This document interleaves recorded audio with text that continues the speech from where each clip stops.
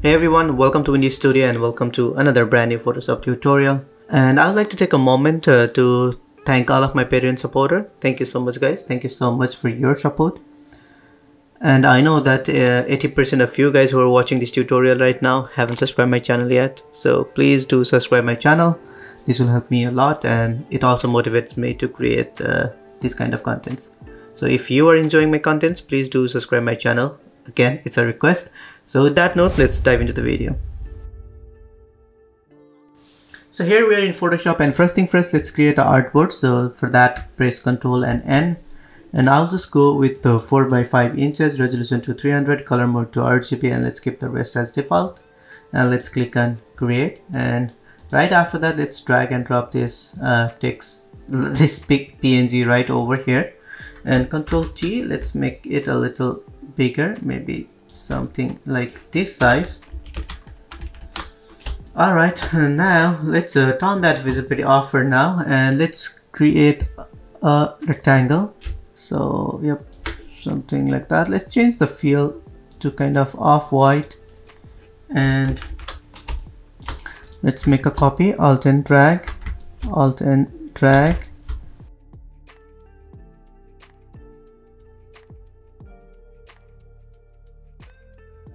This rectangle to kind of yellowish color. Yep, maybe something like that, and maybe one more right over here too. Let's give the same color, and let's keep all of them inside a group. So select all, Ctrl G, and let's rename it rectangle, and let's make a one more copy, Ctrl J. And let's turn off the visibility for this one. I'm just keeping it as a backup. If in case we need it later, we can just use it. So now right click the group and let's merge this group, and let's keep it under this layer, and let's turn that visibility on, and let's make it a little smaller, I guess. Yep, something like that. And let's Control T, let's keep it right over here, and let's change the perspective. Yep, let's keep it something like that,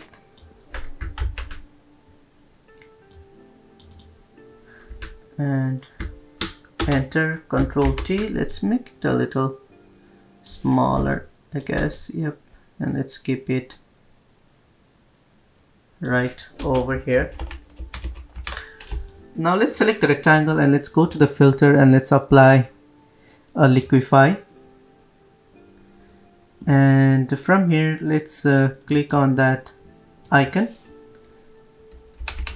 and let's make it a little smaller, and let's keep on clicking. Yep, something like that.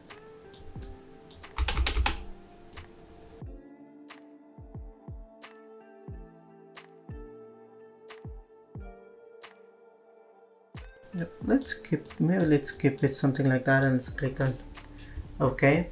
Now let's add a background layer. So go over here, add a solid, and I'll just go with kind of this black, and let's add a text, and Control T. Let's make it a little bigger. Yep, something like that. And now let's make a copy, Ctrl J, and let's add a stroke, and let's change the stroke size to maybe 3, and let's change the fill to 0, Ctrl T. Let's move it a little down, and now let's rasterize this layer, and let's rasterize the layer style too, and let's make a selection and just delete some of these parts, Control T. Let's move it a little down, and then let's make a one more copy, Control J, and let's delete some of these parts too, Control T, and let's make a one more copy, Control J, and let's move it a little down, and let's drop down the opacity just a little touch, and let's delete a little portion right over here. Now Control G. Now let's select all of these text. Control G, let's keep it inside a group. Control T, let's move it right over here, and then let's add a skew just like so, and maybe let's increase the size just a little bit, and let's move it a little up. Yep, just like so. Now let's go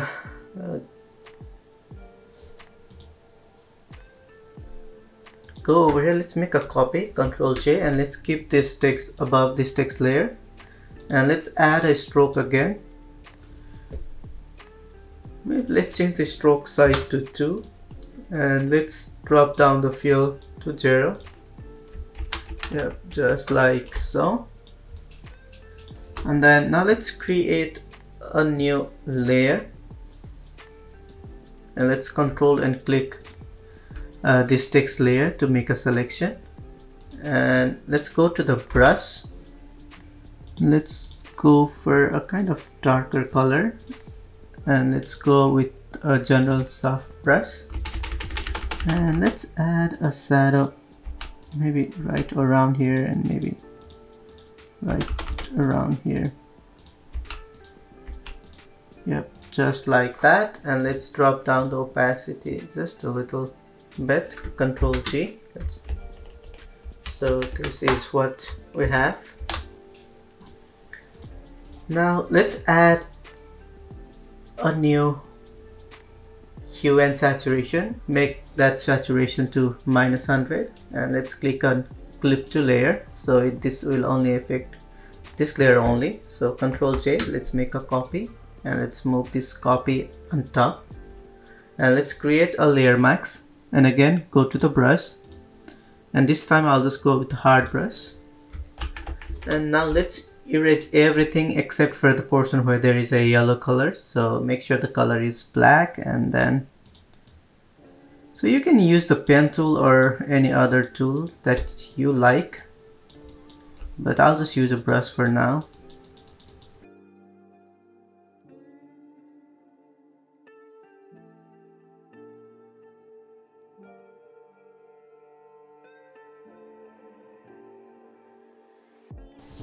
Alright. Oh, now let's move this layer above this one.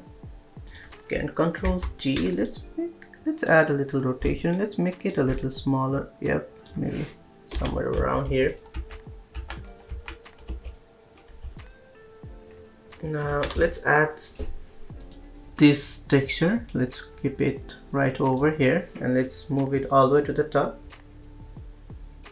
And Control T, let's make it smaller so that it just fits over here. Let's add a rotation.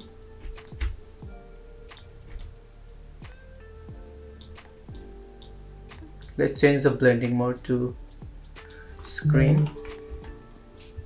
Alright, now let's add a curve, and let's make it a little darker, and for the shadows just lift up the shadows just like that. Alright, now let's do a simple color adjustment for this image. So select this one and go to filter, and let's go to the camera raw filter, and let's add a little bit of clarity, and let's dehaze just a little touch, and let's add a texture too. Let's click on OK, and let's do the same thing for this layer too. Select this one, let's go to the filter, and let's apply the same camera raw filter, and let's go over here, add apply previous setting, and let's click on OK. So now this is what we have. And on the curve, let's increase up. Yep, let's keep it something like that, and let's add some details. So go over here, add a rectangle, so I'll just add a simple rectangle, and let's make a one more copy, and let's make a one more copy, and let's change this color to kind of gray stone, and for this one let's change it to this yellow, and Control T, let's make it a little smaller, and let's keep it maybe right around here, and let's add some other text details. And now let's go over here and let's make a copy of, you know what, like for this hue and saturation, make sure it's clip to layer, so it will just affect the bottom layer. And let's make a copy of this layer, Control J, Control T, let's make it a little bigger, and let's add a stroke again, and I think like pixel size 2 is good to me. Now let's click on OK, and let's decrease the fill to 0, and let's drop down the opacity just a little touch, yep, something like that. And then let's add some text on the bottom too, and for this text let's make it just 2 lines,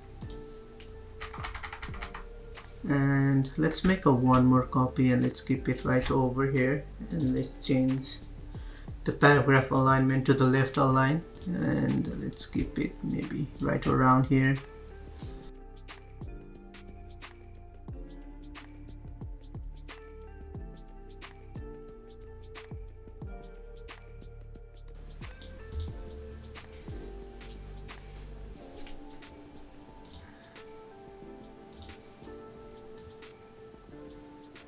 Yep, now that's the final, and I hope you guys learned something new from this tutorial, and see you guys in the next video.